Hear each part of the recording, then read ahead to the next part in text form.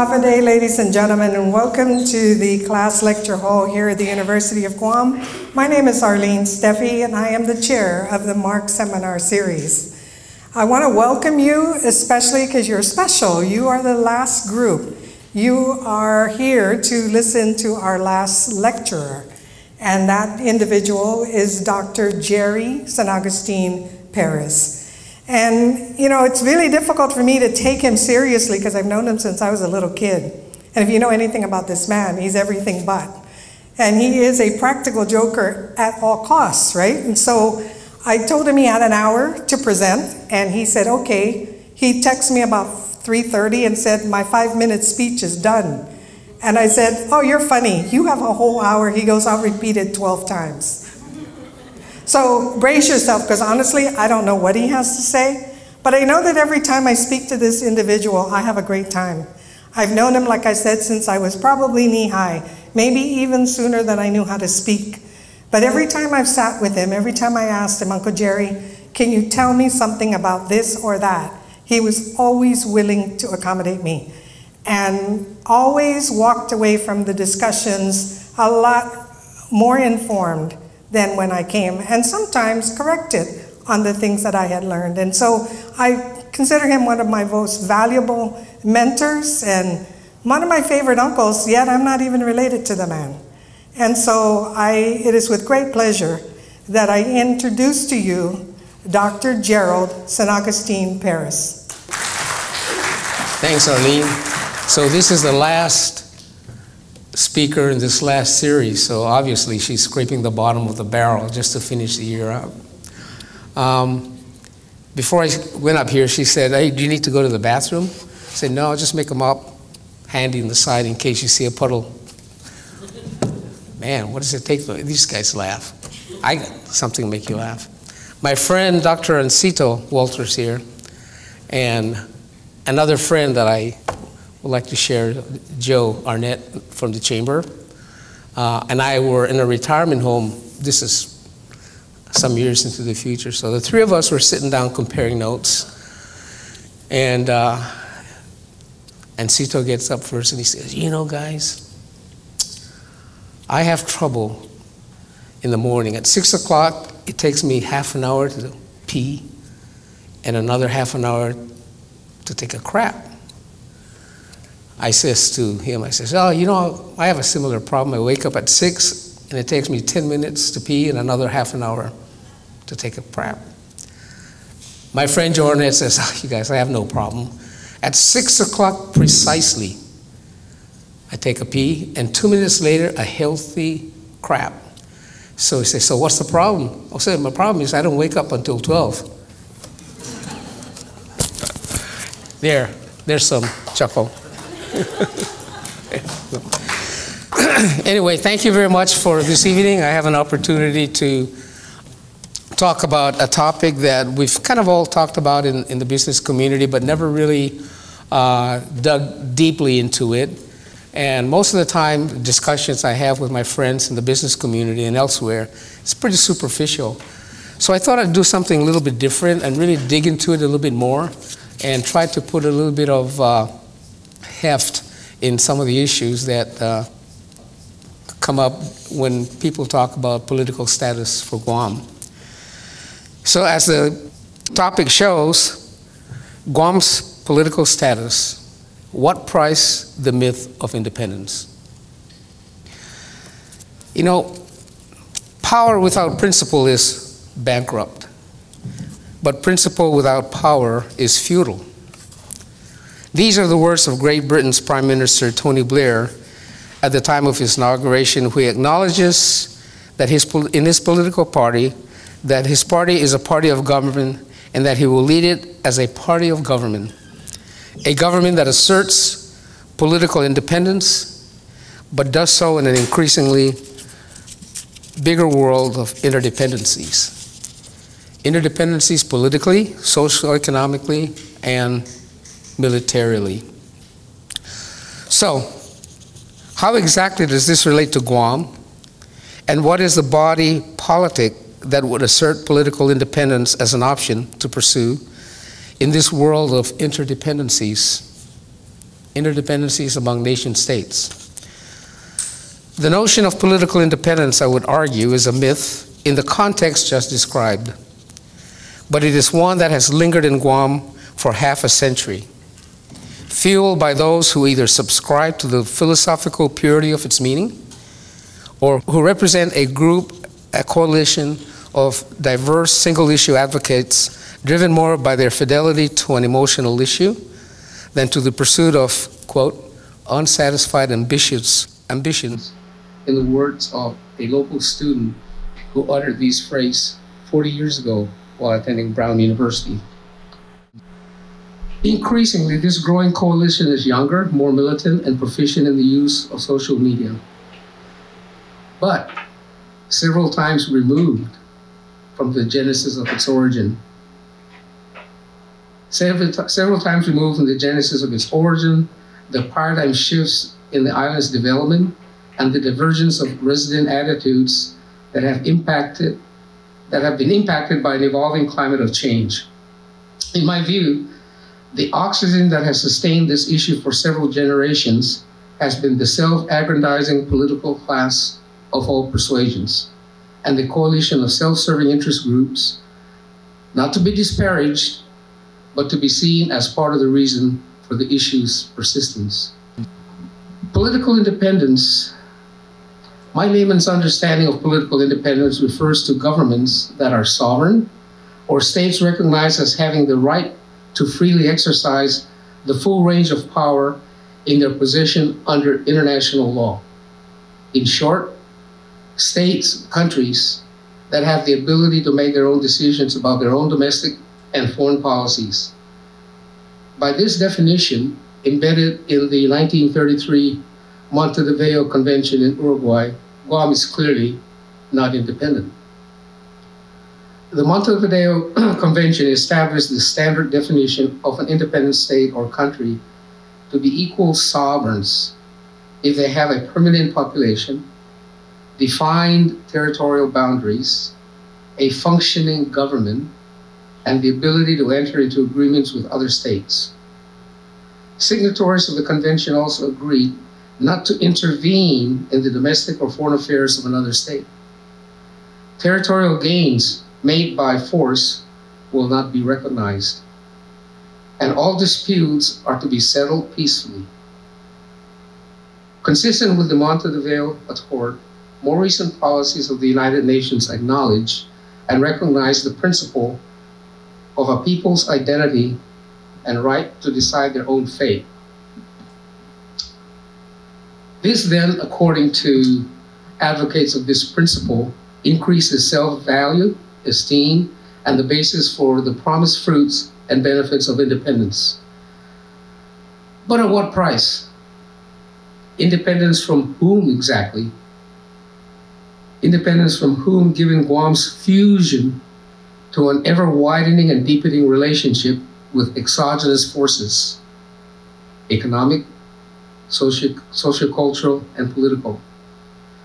At best, we have very limited control over these external forces and the political realities they sow. To believe otherwise, I would argue, is to embrace futility by asserting the principle without power model that I just alluded to earlier.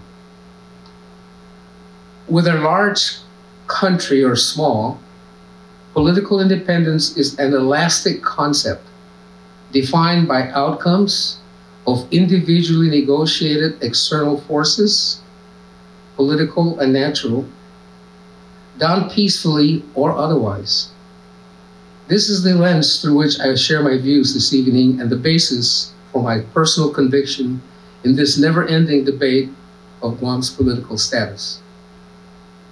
And so the myth of political independence, as I understand its advocacy, is exactly that, a myth, or the false notion and misbelief that the outcome of political independence as an end state in our political evolution would somehow be decolonizing from our historic past and current relationship with the United States.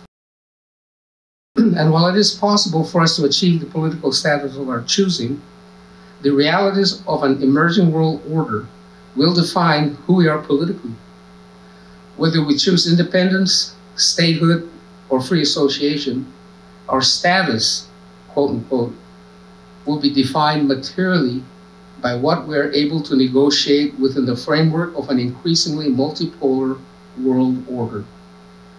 And while status quo is not viewed as an option, I would argue its merits and the negotiated enhancement that we could extract to strengthen local autonomy, redefine mutual obligations, and otherwise maximize our potential for self-sufficiency in closer union with the United States. Recent debate over Guam's political status specifies independence as one of three options to consider. I will not address the other two options, but will focus my remarks on political independence, my assigned topic this evening. In full disclosure, I would tell you that I am not a political scientist, nor am I an expert on the finer points of political status and the parsing of language to describe its various forms. I leave that to academics who enjoy the luxury of free thinking, but not necessarily the consequence of its reality. My remarks are a reflection of my upbringing, having been born during the Japanese occupation. Yes, I'm that old. I got carried in the arms of my parents during the Manengan March of 1944 and educated on the island within the legacy of American colonialism, as some would put it. So my views come from the prism of an historical period lived and the ever-evolving realities that have influenced my personal upbringing and that have shaped the island's political development. Embedded within me is the childhood that I was blessed to have experienced right after the war. Still fresh in my mind were the Hershey chocolate bars and Wrigley's chewing gum that I was consuming as a 5-year-old riding around in an Army Jeep. I also remember climbing in and out of Jeeps, trucks, tanks, and other stockpiles of armament in a secured depot where guards allowed me and my friends to play, pretending not to see us, but then after a while chase us away after we have had our fun. And yes, I was punished for speaking Chamorro in class. I still remember that darn Maggie Duenas in 3rd grade who reported me to the teacher to this day. But I also remember very well the milestones that have marked the island's economic growth, social and political development going back 3/4 of a century. My generation was a part of these milestones. And I had the good fortune to have been an active participant in government, private business, and various civic, fraternal, and nonprofit organizations where many of these milestones and achievements were incubated, hatched, and implemented. During this time, we confronted and overcame impediments of our own making or the result of adverse federal policy. We were also always mindful of the unfairness that burdened us frequently with respect to our federal relationship, but we were never, ever debilitated from working around barriers, exploiting opportunity, and collaborating with the federal government to achieve a unified goal. It was this unanimity of purpose and a unified goal in our community message that have enabled us to achieve much of the increasing political autonomy that we have come to enjoy today. It is also this unanimity of a message that has enabled us to generate a good framework for development economically, socially, and yes, politically. Not since the non-voting delegate law was passed in April 1972 have I really seen a united front in the community for us to share an objective. Today, however, we can't seem to agree even on war reparation payments, even when we all agree that they ought to be paid right away. Petty politics has been our biggest single obstacle in getting things done and in resolving the question of political status. And we want political independence, a status implicit within which are the attributes of financial responsibility, political maturity, and competence in the delivery of our most basic of public services. How are all these working for us? But I digress. I am also mindful of indigeneity and its significance in the resurgence of ethnocentric movements around the world. My own studies have sensitized me to indigenous culture and to the challenges confronted today by 370 million people in more than 90 countries who make up 5% of the world's population, but 15% of the most poor. So my remarks today have taken this aspect into account, albeit with this underpinning of reality. Reality and its manifestation in all forms: political, social, cultural, and economic. Public debate on independence has focused on the singular theme of letting indigenous residents decide the island's political status. At the root of this theme is its importance for a country, because a state or nation would not exist or possess a distinct identity without being, quote, independent, end quote. The problem, I would argue, is the way that this distinct identity is to be determined by a voting pool of, quote, qualified voters chosen arbitrarily by historical calendar, absent indigenous purity. Another problem is associating the debate on independent political status with abject poverty, a point of view that I believe ill serves deeper discourse on the merits and discredits the people of Guam and our ability to become more than a welfare state. The $314 million Guam receives annually is about 1/3 of the government budget, and clearly not insignificant. But to dismiss it outright and imply that we are not able to produce income of this magnitude shortchanges serious debate.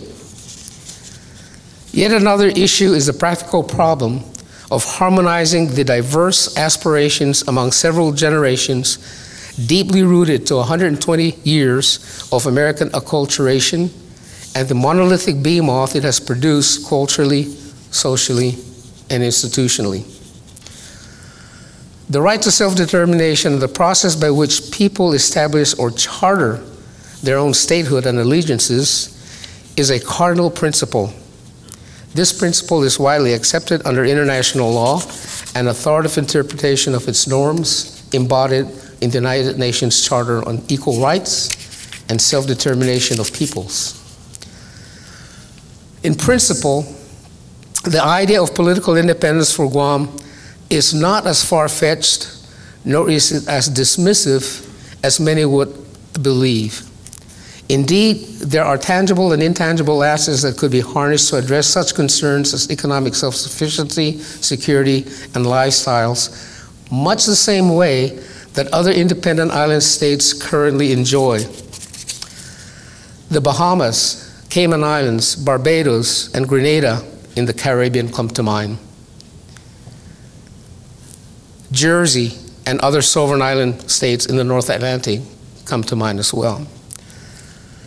In the taxonomy of island economies, an independent Guam would fall in one of two possible species, namely the MIRAB or profit site models described in the literature. MIRAB, or M-I-R-A-B, is an acronym for migration, remittances, foreign aid, and public bureaucracy. Profit stands for people considerations, resource management, overseas engagement, finance, insurance, and taxation, and transportation. Sites mean small island tourist economies. Regionally, for example, the FSM can be characterized as belonging to the MIRAB model, the Republic of Palau to sites, and Guam to the profit site economic model. MIRAB economies rely heavily on immigrant remittances and foreign aid. As in the case of islands in the North Atlantic, where there is elasticity in negotiated sovereign political and legal relationships, Guam's profit side model has facilitated the strategic use of judicial autonomy to achieve locally centered benefits.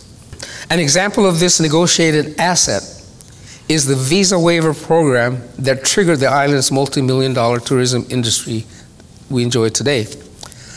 Another example is the country code that integrated Guam more than 5,000 miles away into the U.S. North American dialing system, which made telephone calls to the U.S. mainland, quote, domestic in nature. This negotiated benefit has resulted in enormous savings to local residents than was the case previously when the island was still considered an international telephone destination. A dynamic private sector, tourism export income, and strategic orientation toward diversification in financial services can broaden foundations for Guam's economic self-sufficiency. It can also broaden foundations for Guam's economic self-sufficiency independent of the U.S. military footprint and other subsidies. An active domestic agenda on creative tax, insurance, shipping, and corporate registries, in addition to the extraction of resources within our economic zone, provide ample potential for economic self-sufficiency. A common refrain in status negotiations is the island's lack of natural resources. But not having an immense domestic endowment, however, does not necessarily preempt the development of small, post-colonial, insular economies following emancipation. Historical observations in the literature suggest that the availability or absence of an immense domestic natural endowment is an inert factor in determining economic growth and development strategy. A rentier economy can be an option based on strategic location, tax differentials, fishing rights, maritime flags of convenience, and tourism supply. In essence, foreign exchange earnings from a rentier economy can address much of the concerns on self-sufficiency. This rentier income is essentially driven by the productive value in the island's hinterlands. And it is this interaction or fusion to the external world order that materially renders to independent status the myth or false notion of independence. The European age of discovery in the 1400s to 1600s has forever changed the landscape and true meaning of political independence as defined in today's lexicon. Perhaps nowhere is this best illustrated than in the island colonies of France in the Indian Ocean, where assimilation within the metropolitan regime is near complete. In spite of limited French administrative presence in the Indian Ocean, for example, its cultural hegemony has persisted. Closer to home, the European and American vestiges of colonial occupation linger, political emancipation notwithstanding, in the Federated States of Micronesia and the republics of Palau and the Marshall Islands. Embedded at the core of Guam's indigenous assets are opportunities that can exploit a rentier economic structure based on our proximity to a geographically diverse region of 36 countries, more than half the world's population, and the global strategic interests of hegemons in the West and East, currently US and the People's Republic of China. Who knows what the next millennium will bring and which hegemons will assert dominance in the future economic environment, new technology infrastructure, and shifting security alliances. But the negotiable assets for an independent state remain in place because of the island's fixed location and a legal framework of Western orientation, that is, assuming it's not scuttled. Political independence and island security. While there is merit in pursuing political independence, at least from the prism of economic self-sufficiency, the realities of an emerging geopolitical order inherently puts the island at risk if political independence were to be granted. The island's location today provides a unique security benefit at this time, a benefit that is associated with competing regional states with military strategy, technology, and economic alliances. Political independence will mean the assertion of an identity that abandons our U.S. passport, along with all the benefits and international protections it affords. The notion of joining the world community as a sovereign state might be appealing to advocates for independence, but its corollary of being an equal entity, quote unquote, in the world stage is simply a hollow expectation of material insignificance. What is the value of living in a country that safeguards a vibrant political system with robust freedoms of expression, religious beliefs, civil liberties, and due process?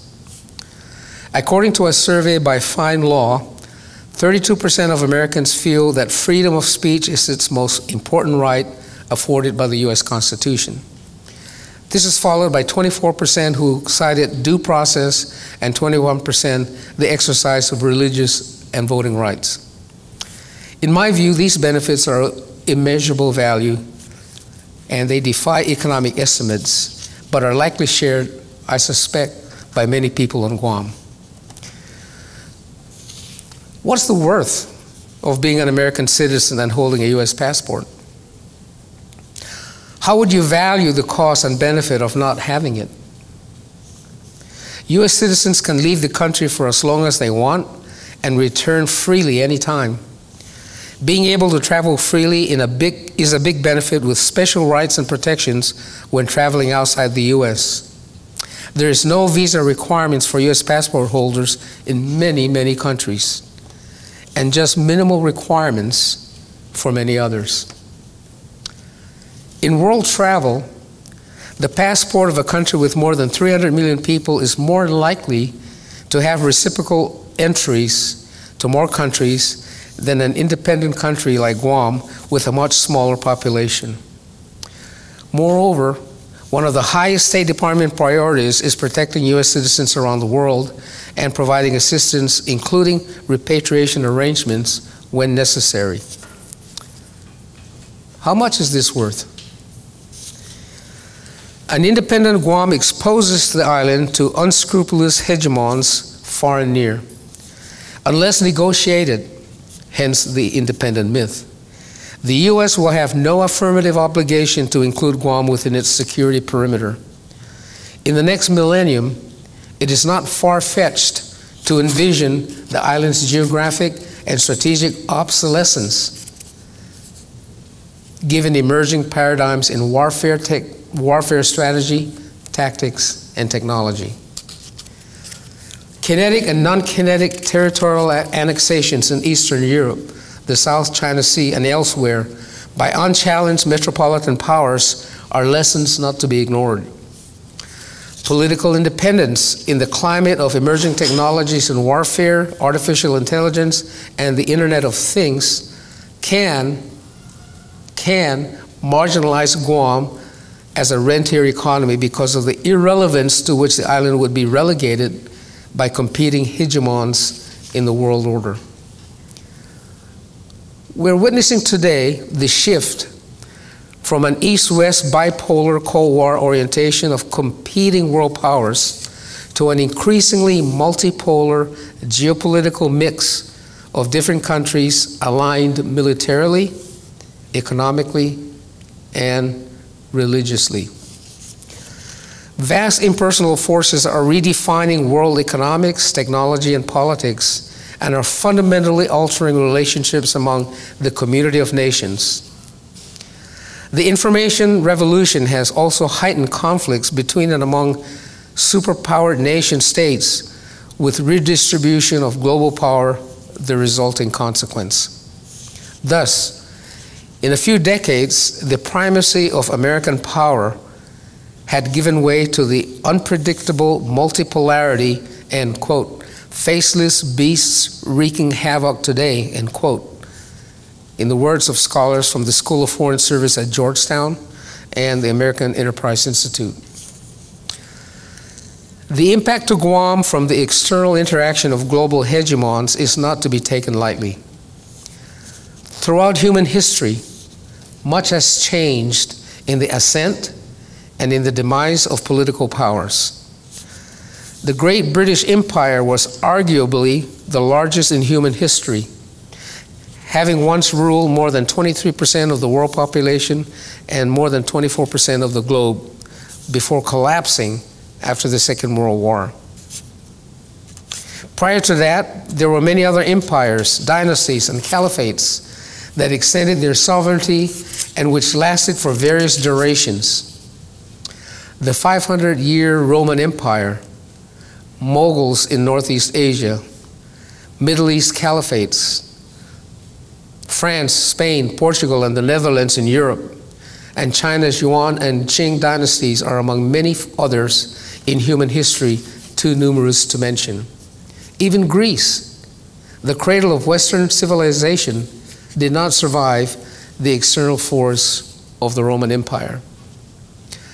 I mentioned the rise and fall of these world powers to acknowledge secular oscillations in the ascendancy, preeminence, and duration of world powers, past, present, and possibly the future.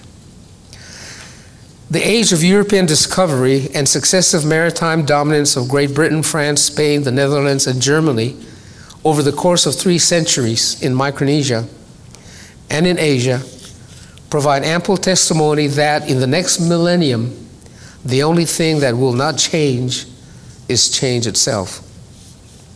At best, the uncertainty of which power an independent Guam will confront in the next millennium remains unknown. But while this issue is important to our economy and our society, it pales in comparison to the risk of subjugation to a power incongruous to our values and institutions. Central to the issue of self-determination is the indigenous yearning for recognition at our place in the universe, and the sovereign power to discharge domestic and international affairs without encumbrances to colonial ties. In this era of increasing multipolarity, however, and especially in our region, where China is asserting its primacy with little or no consequence to its widening, indeed even deepening, sphere of economic, military, and territorial influence, the idea of an independent and sovereign Guam is an important security concern to me. Respect for territorial integrity, as defined by the United Nations Charter, is frequently breached with little or no consequences, as in the case of the Ukraine, Georgia, the Balkans in Europe, the islands of the South China Sea in Asia, and the disputed borders of Nepal and Kashmir and other places. The remapping and establishment of countries in the Middle East, in Europe, and the former territories of the Ottoman Empire's 1918 collapse all bear witness to the fluid nature of world powers and territorial domination just in the last century, the last 200 years even. More recently, a resurgent China's claim and militarization of islands in the South China Sea continues unabated, despite protests to international authorities affected countries much larger than Guam.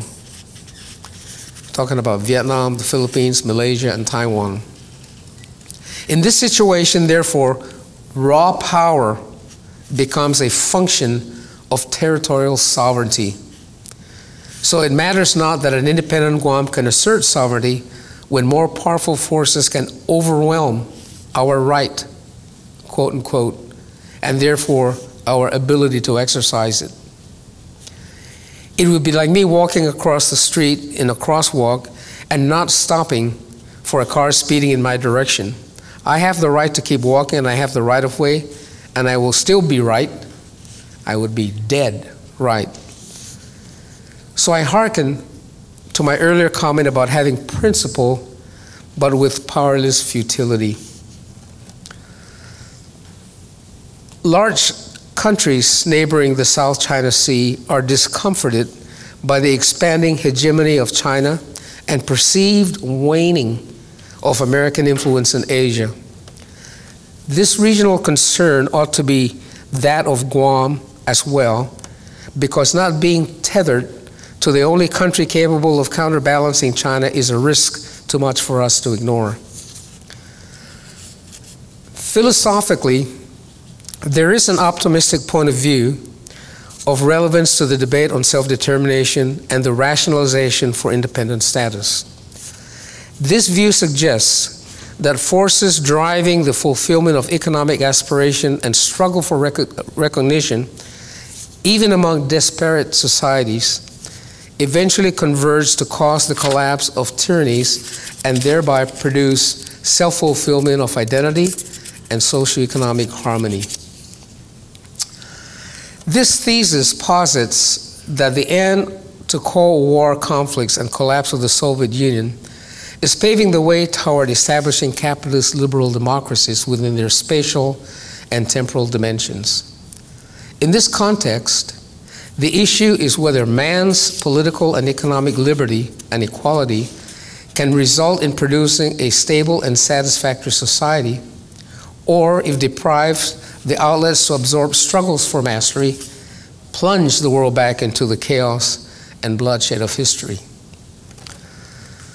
My own practical view is that these theses, while intellectually compelling in logic and historic illustration, is betrayed by the unpredictability of human behavior, the inherent conflicts sure to arise from emerging forms of socioeconomic stability, and the heightened multipolarity of the post-Cold War hegemons.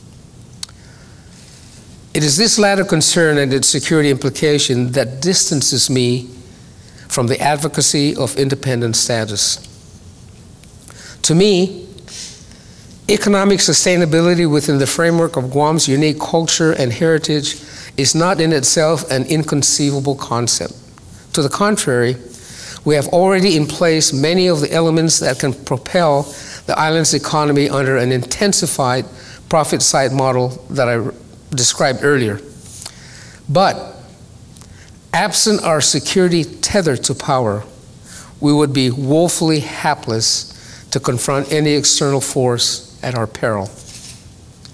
To me, the issue of destination security trumps all, because it is the protective shield that enables us to function in a free society and to engage in the endeavors of our choosing, no matter the political status. Security arrangements, even between long-standing allies, can be an ephemeral relationship. It can be an ephemeral relationship in the global arena of competing world powers. The centuries-old US and Australian alliance is a good example of this transiency, especially with respect to national defense and nuclear proliferation. An increasingly bellicose China and Australian views of President Trump's capricious temperament and perceived unreliability have rekindled debate on Australia's need to develop its own nuclear deterrent. Defense analysts have historically believed that the country would not be targeted even in a serious nuclear conflagration between the US and Soviet Union. In the current environment, however, China is much more likely a kinetic adversary because of its aggressive territorial encroachment in the South China Sea and South Pacific, two geopolitical hotspots within Australia's sphere of influence. Australia had relied on a bankable US security guarantee, while mineral exports to China assured a recession-proof economy. But the perception of Trump's limited regard for alliances and Xi Jinping's quest for primacy in the Pacific have put Australia's defense and economic security in doubt. The country is now very much in the front line, according to Malcolm Davis, an Australian military planner, calling for a rethinking of the country's defense. And Hugh White, a former advisor to prime ministers and the doyen among Canberra military analysts, believes that it is time to get off the fence and do something more decisive about their country's strategic autonomy. A professor of strategic studies of the Australian National University, White cites, quote, big strategic shifts in Asia, end quote, and that it is no longer clear that nuclear weapons would never make sense to Australia's defensive deterrent. He believes that the strategic cost of foregoing nuclear weapons in the new Asian environment could be much greater than they have been to date. I cite this Australian example to illustrate the huge costs of maintaining the security of political independence and the myth, perhaps risk, of political autonomy in the multipolarity of a new world order. So the notion of political independence in a multipolar world, even among very large countries, is no less mythical. In the Cold War era, barely 40 years ago, the Soviet Union had an empire stretching from its European shores to Havana in the Caribbean and Hanoi in Asia.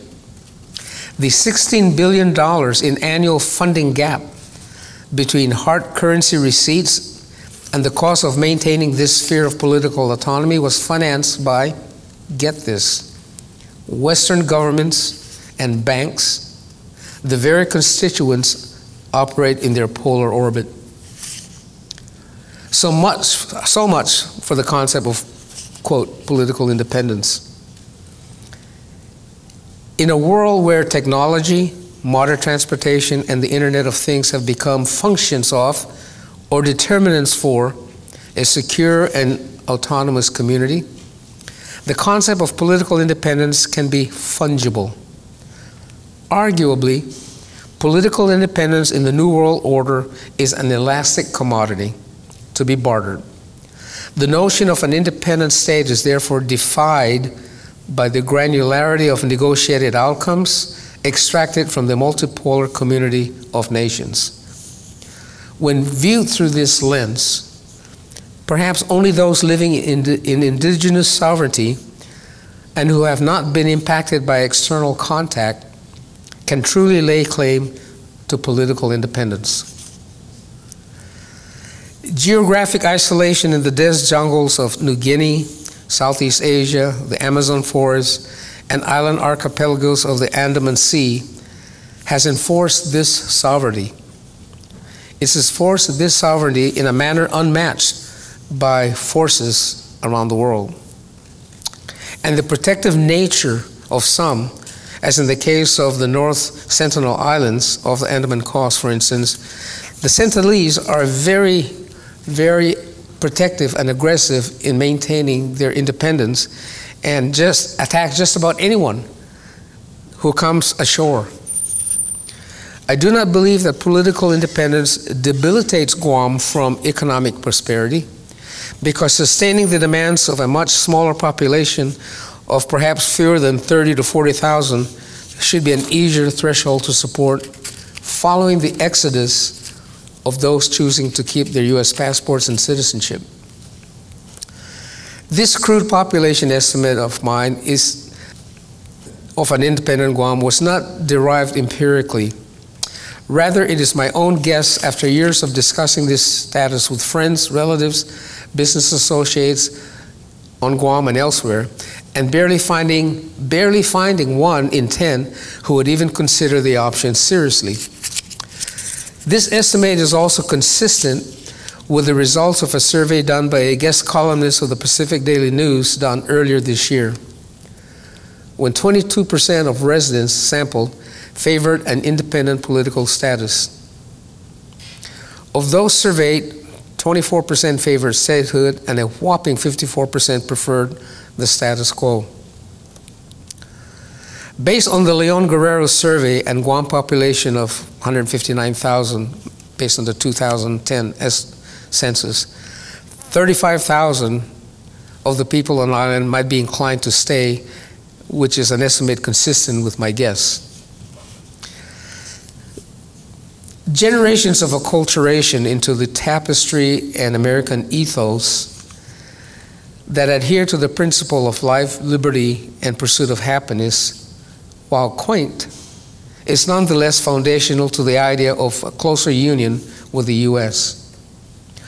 I am not wedded to the status quo as we know it today, but to a self-determined and negotiated covenant unifying us closer to, but not necessarily quite in full union with, the 50 states.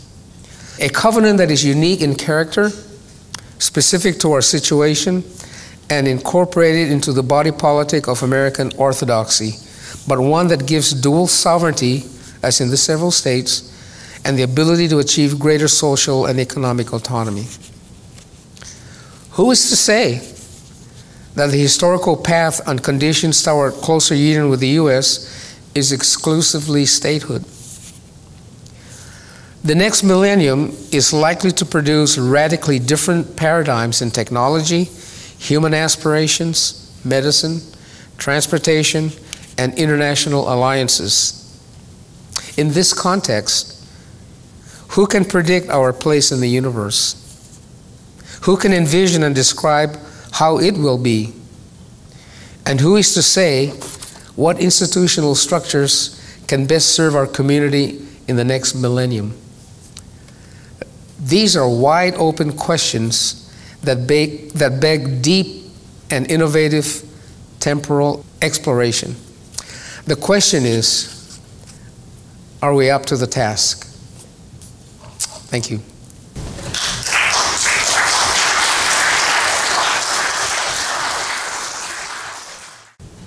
Tall tales. Very tall tales. You mentioned that at the end of your rather courteous presentation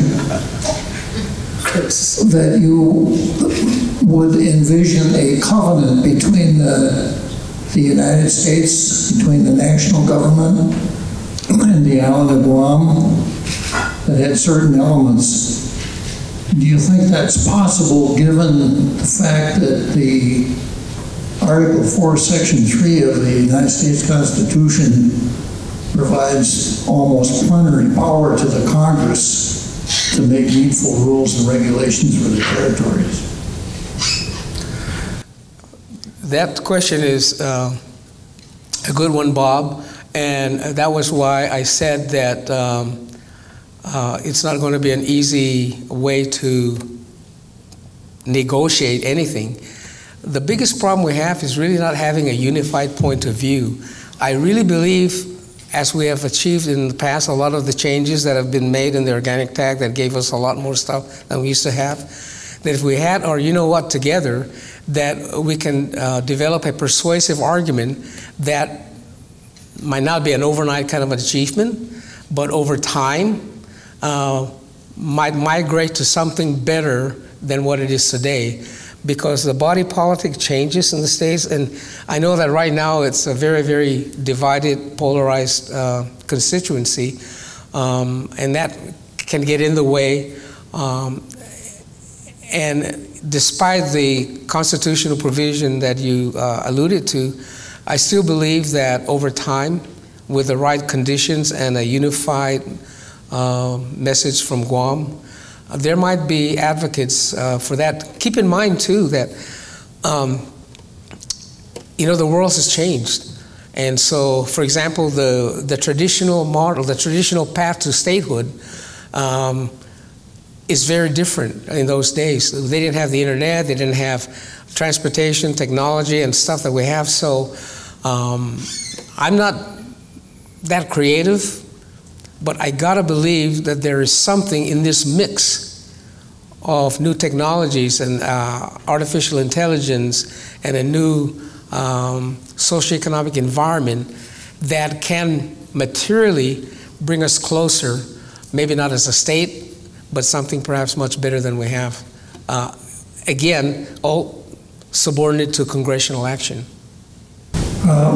I understand exactly what you're saying, and I concur with your idea that it's, our power to persuade that will get us to a destination that we can all agree with. And as I understand what you're saying is that you think that there is room within the American system to keep what we have and improve on our situation as a part of the American system. And in that respect, you are in very good company because you're in about 100% agreement with a host of tall tales. Tall tales. You know, I meant to tell you, there's another program that they're putting together right after you, after your tall tales. I'll be on. It'd be short takes. Just kidding. Hi, Mr. Perez. The importance of Guam for the United States, and we know that the United States keeps the trade route open or market from Guam. Guam is critically important to the economy of the United States. Such as 65% of all petroleum that are shipped goes through the Malacca Strait. Any terrorism that would sink those super tankers would be very costly to the allies or the trading partners of the United States. Also, I understand that 60% of all materials, production goods, goes through the Malacca Strait. So Malacca Strait is far, far more important than we hear about Panama Canal all the time. Now, the question is, if the United States just really, it would declare our independence, or have our independence, could it be a win-win type situation? Because right now, they're just utilizing our properties. They do things, they bulldoze our artifacts, and they, you know, opening up a firing range, for example, to the objection of some of us. And if we're independent, there'll be more negotiation. They will listen more to us because Guam, economically, we have these cables that are underwater that connects Guam with Japan, with Hong Kong, with Australia and other countries. So AT&T, we're very critically important for them too. And also military communication, it's there. So I would not discount the value of Guam to the United States. It is the United States critically needs Guam for its economic, not only defensive purposes, but its economic trade. If there's any mayhem that would happen here around the Malacca Strait, it really would ruin the economy of the United States. Because if Japan cannot produce a complete Toyota, and they ship like 10 million Toyotas to the United States, can you imagine how many millions of Americans will be unemployed because they don't have that trade goods? And then Boeing 47, Boeing cannot be selling to airplanes to Japan, and it's regular trade back and forth. I just really feel that getting our independence is utmost important. Also, sitting down and negotiating a win-win type approach, because I know that the United States, for economic purposes and for military purposes, will not abandon Guam. That's a very valid point of view, very valid concern. What I was trying to raise in my discussion is that today, in today's world paradigm, we have all these things that puts us as a valuable strategic location for the United States and other places. But I have no idea what the next 100 years would bring in terms of changes in the world order and changes in the technological environment that may render us obsolete as a location, because maybe they don't need a location anymore because there's different ways of achieving what they're doing now through other means. I don't know what that is. I'm just posing the question about that. But what you say is not, it's not untrue. It's very much at today's date, very important. You allude to the idea that while Guam can be economically stable enough to be independent, that political power is what keeps us from being able to move forward with that idea. And then you also talked about China and them finding their power through economics. So can we do something similar? In other words, from your history and experience within Guam's commercial industries, do we currently have any sort of economic base, or are we primed for certain industries that can actually help us to build an economic power? Okay, I get you. I guess the fundamental premise that I was raising was that there are other sovereign island models in the North Atlantic, in the Caribbean, that are independent and that have a viable economy. But we can do the same thing for Guam. But I believe that the risk of the security issue is the one that I think trumps that viability, because we could have a viable economy, but if we're not tethered to the security umbrella of the United States or some power like that, then we're so vulnerable, and no matter what we do to develop our economy, would be at risk. That was basically my premise. I appreciate your presentation. So one thing when you were talking about, because I'm familiar with a lot of the scholarship on sort of the changing world, and sort of that national independence and sovereignty doesn't sort of have the same currency that it used to in terms of how the world is shifting. But I couldn't help but notice, though, that when you were talking like that, though, and when I've read those articles, it reminds me of when my kids were growing up, and they would notice that I would use money for everything, to buy food, to buy things for them. And then my kids would say, oh, can I take that? And then in order to keep from giving them the money, I would say, oh no, you don't want money. Money is so complicated. Money isn't really worth what you think it is, because you gotta work for money, and then you gotta pay bills. And so in order to kind of prevent them from seeking money, in order to prevent them, or to keep me from having to give it to them in that moment, I would sort of tell a story about how, money isn't as important as it seems, or it's not as valuable as it seems. And so in your presentation, I was reminded of that idea, because the idea that national sovereignty or independence isn't as valuable as it used to be is oftentimes deployed to talk to those who are seeking it to join sort of the family of nations, to join sort of the minimum level of recognition that sort of states have in the world. And so I was definitely struck by that, and so I wanted you to kind of respond to that, because even if we were to sort of look, even in many of the examples that you gave, having sort of a higher level of sovereignty would definitely put Guam in a better position to negotiate a number of the changes that you're discussing.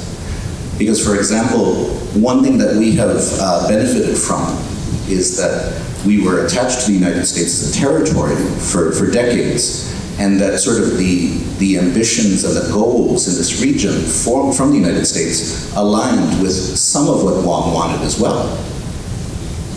But as you talk about in the future, though, what if, and there's already signs that the interests of the United States will diverge, that they will veer very sharply in another direction. We don't know if sort of what Trump is starting now will continue, but it shows definitely a lot of less emphasis on multilateral sort of agreements, on sort of working together, sort of the openness of the United States. There's definitely a lot of potential for contraction. And so one of the reasons why you want that higher level of sovereignty is because it will allow you to negotiate that. Because without that, you are simply dragged in whatever direction the United States moves. And if the United States is friends with them, enemies with them, you have the friends that they have. If the United States is moving in this direction economically, you move in that direction. And so I think that for the previous generation, because the United States was placed so high in their minds, especially when you shared your World War II experience and those of that generation, sort of whichever way the United States went, it must be good for Guam.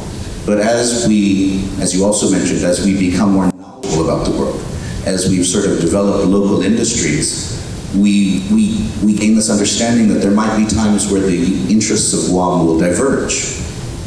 And so I would like to hear sort of your thoughts on that idea that even if national sovereignty or independence perhaps isn't, well, I mean, I don't know if it ever really was what they say it's supposed to be, but wouldn't you agree though that it would put Guam in a better position to deal with some of those issues in terms of being on a completely different part of the world, surrounded by other interests?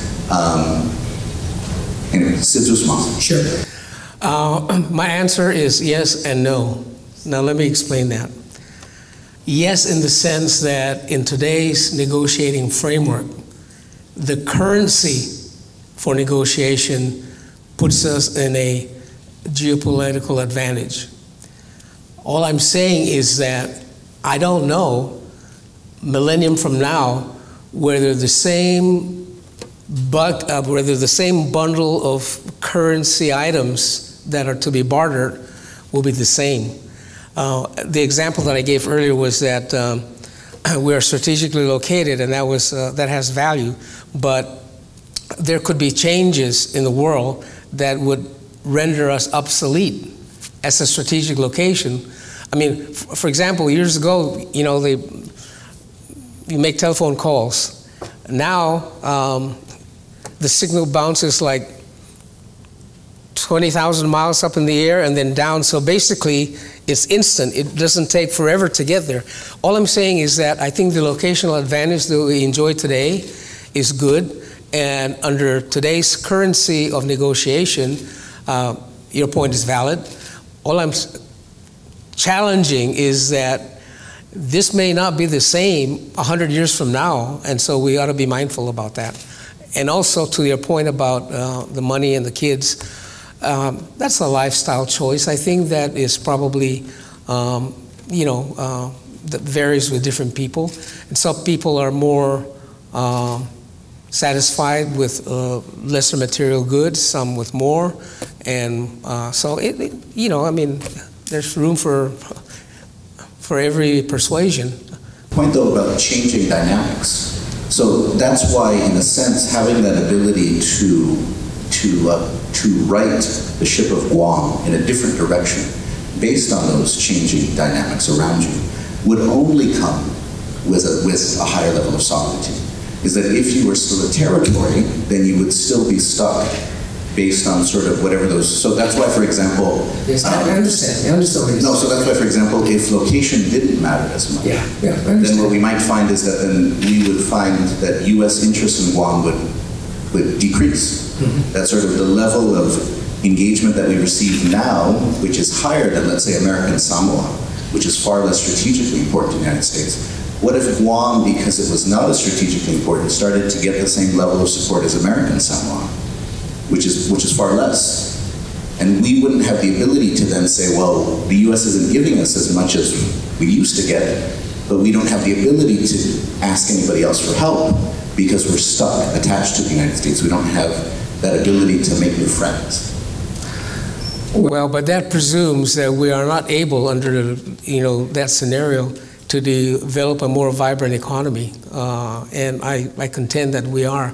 In fact, I don't know whether you remember me saying earlier, but we do have a lot of the raw ingredients to be financially self-sustaining if we had local discipline in how to spend the money from our policymakers, number one.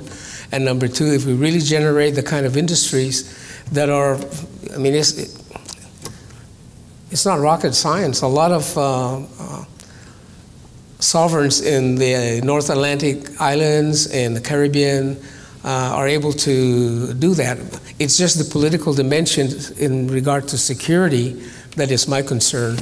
and we could develop an economy and whatever we want to do, but I still, in my own personal opinion, I still believe that security trumps everything, and that's what just need to be mindful in my mind. Yeah. Hi, thanks for the talk. Since we brought up security and security trumps everything, I was curious how you might respond to the comment that Guam's less secure because of the American military presence. So, thinking that this place was, invaded during World War II because of the American presence, or North Korea threatens a missile strike here because of the American military presence. I'm just kind of struck by this kind of what it feels to me like a contradiction that, this place does have a target drawn on it because of, this long-term American military presence. So I'm just wondering how you would respond to that. Thanks. I know that there's a point of view that says that we are a target because of military assets here.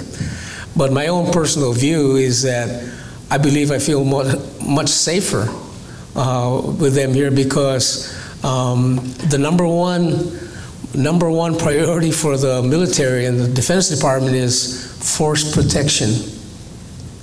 So we have actually the benefit of force protection as extended by, the military presence. So rather than, I know what you're saying, rather than being vulnerable, we are a target, okay, we're always going to be a target, but I just reiterate that one of the number one priorities of the military and the defense that I understand is force protection. And to the extent that we have those forces in Guam, I feel honestly pretty safe, but that's my own personal view. I think mine's more of a comment than a question. And it's a little bit of everything with what was mentioned up here about security and the presence of the military.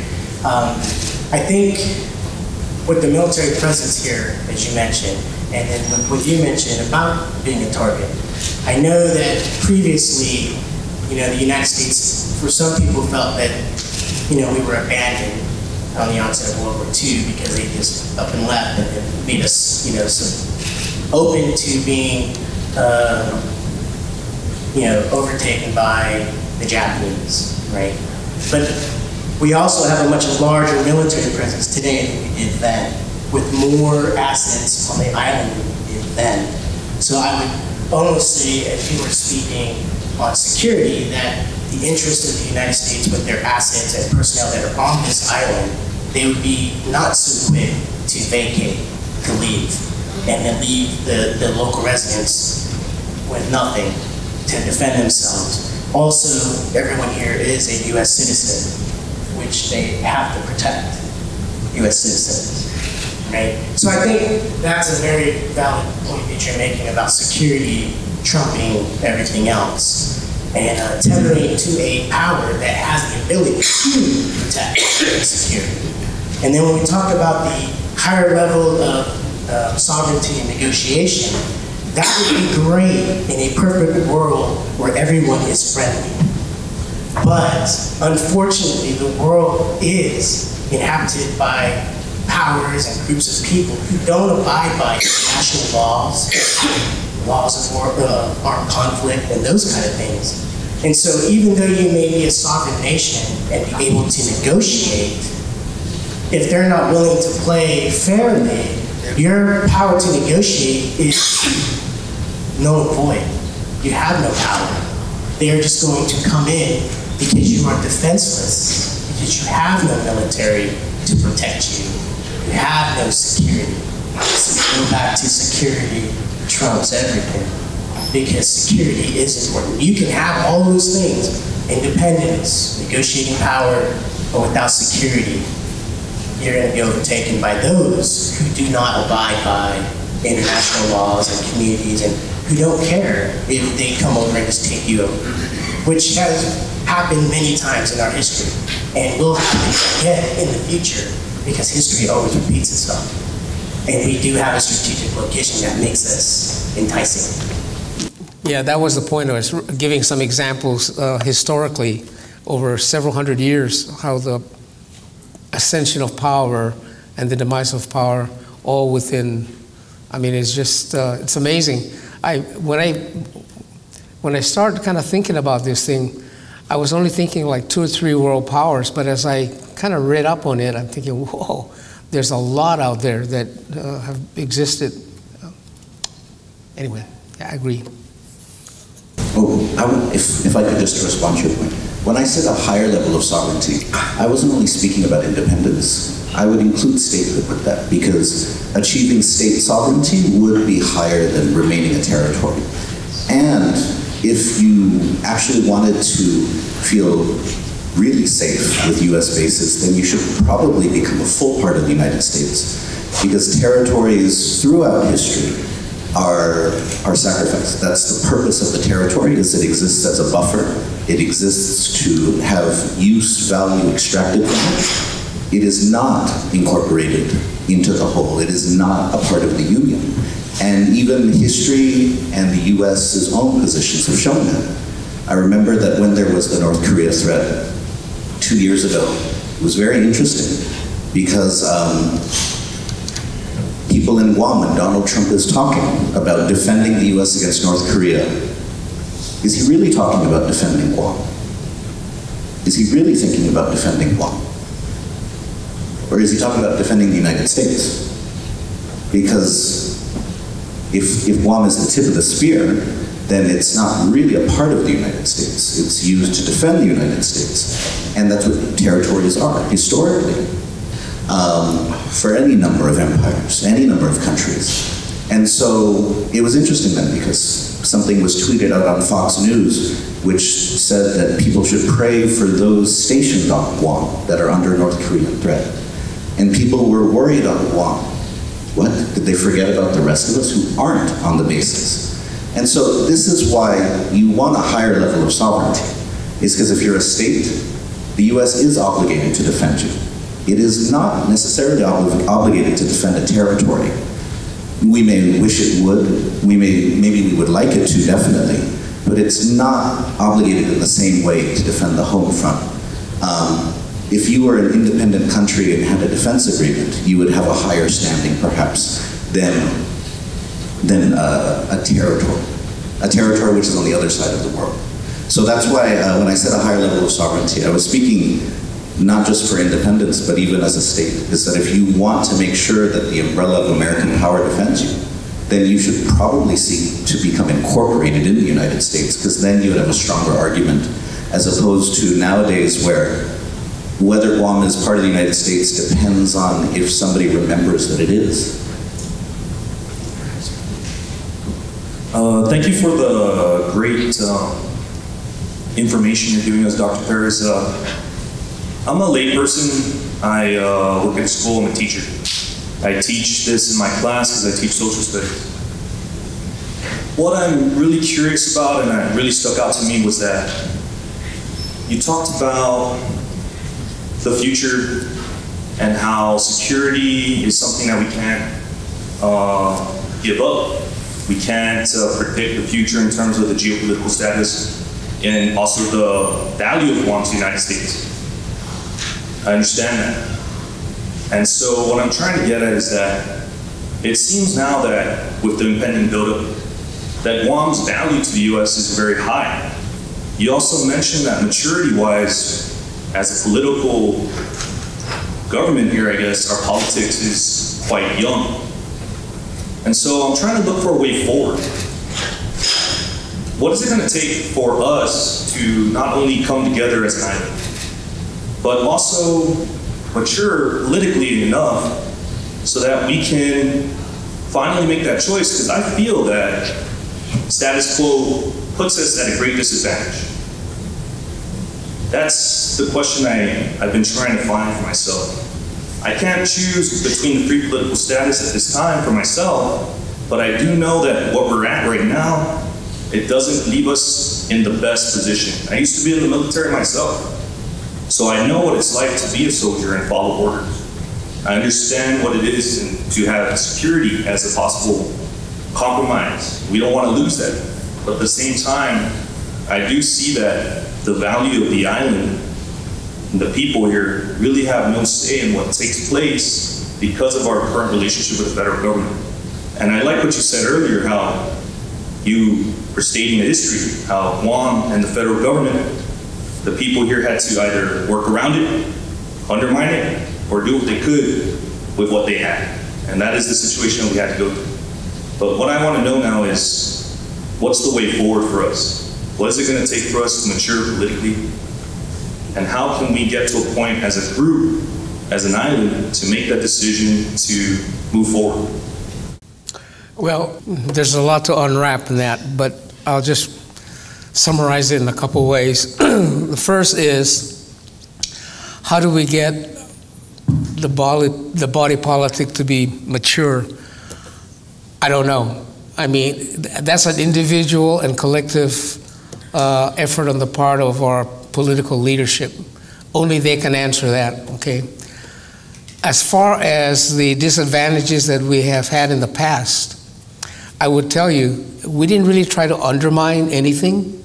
What we tried to do was work within that framework and got a lot of things done, from electing our governor to non-voting delegate to a lot of different things with the federal government we've been able to do. And we've been able to do that because we have a direct tie with that. I understand the issue of a higher level of sovereignty, but that was what I was alluding to earlier about the option of what we have today and really getting our you-know-what together so that we know exactly what it is that we want to seek, a higher level of union with the U.S., maybe not necessarily a state, but it could be a state. I mean, who's to say 100 years from now that the model followed centuries ago when the 50 states became states, that may not be the same model because conditions might have changed. And Guam might be just as close to the U.S., even though we're 5,000 miles away. So, but in the meantime, absent the higher level of sovereignty that Dr. Buguafa mentioned earlier, there are things that we can do to improve our lot. It's not necessarily all or nothing at this point. We have a lot that we can do to improve our lot. And I think that's where, as a community, we're shortchanging ourselves because we're better than what we have right now. I don't know if I answered your question, but. Okay. Please join me in thanking Dr. Perez. Okay. I want to give you this letter on behalf of our Dean of Libraries, Monique Story, and the staff and management at MARC. Thank you very much for being our last speaker for 2019.